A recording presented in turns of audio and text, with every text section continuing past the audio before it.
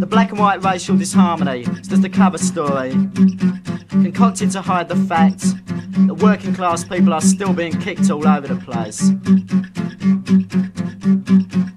Work is nothing but a diversion, something you are supposed to do according to the rules made up by who a long, long time ago. A slow death tailored to suit you, and it's all been designed to say, let's keep another of the fuckers down. Rest, that's sleeping, you can have plenty of. Because while you are asleep you are peaceful, don't give the authorities any trouble. 12 hours a night, 7 days a week, no problem.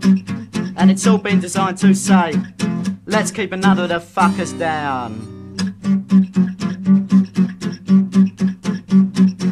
Play, what play? Can't afford a boat show, a yacht. The cinemas are gone now, the few that we had. So tell me, what we got left, apart from reggae and dancing?